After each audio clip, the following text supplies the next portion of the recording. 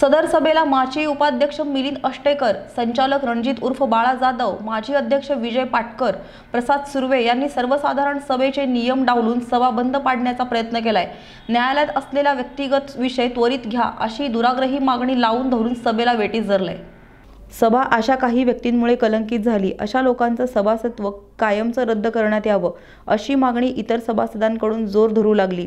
झालेल्या घटनेमुळे चित्रपट महामंडळ व कोल्हापूर चित्रपट सृष्टी बदनाम झाली। मिलिंद अष्टेकर, रणजित जाधव यांच्यावर महामंडळाच्या घटनेप्रमाणे कारवाई करण्यात येऊन त्यांचे सभासदत्व रद्द करण्याची प्रक्रिया सुरू करण्यात येणार आहे, अशी माहिती यावेळी देण्यात आली।